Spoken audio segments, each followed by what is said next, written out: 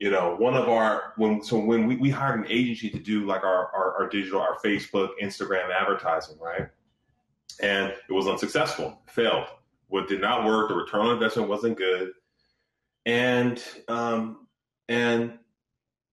when looking into it, so then we kind of had to go back to the drawing board, and the long and the short is that we realized that we had to kind of learn these things, we had to kind of invest in it, and kind of at least we had to have that foundational understanding to know enough to be dangerous within these platforms, to be able to understand if you're not giving direction to these agencies, then it's not gonna. There's a high likelihood that it's not gonna work, because you're the only one that knows the messaging the best. You know the audience the best, and if you know that the best, and then just understanding that foundation to really be able to say, hey, I can try something within Facebook and Instagram, really was a game changer. So, for example, I was, which kind of goes back to the data point, they had kind of set up like 15 campaigns, this agency, 15 campaigns. So overall, when we looked at the ROI, it was terrible.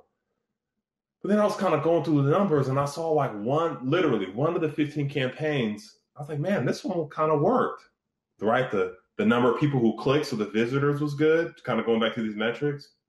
The number of people that was clicking on products was good, and the conversion and the number of people that were buying was good. I was like, man, this one out of the 15. I was like, man, let me just kind of turn this thing back on and see if it works. And then from there, this was like a $2,000, $3,000 budget. Now today, we have we spend a few million on those channels, but this literally started with a couple grand a month. And the results, we kind of understand, okay, why did this creative work better than some of the others?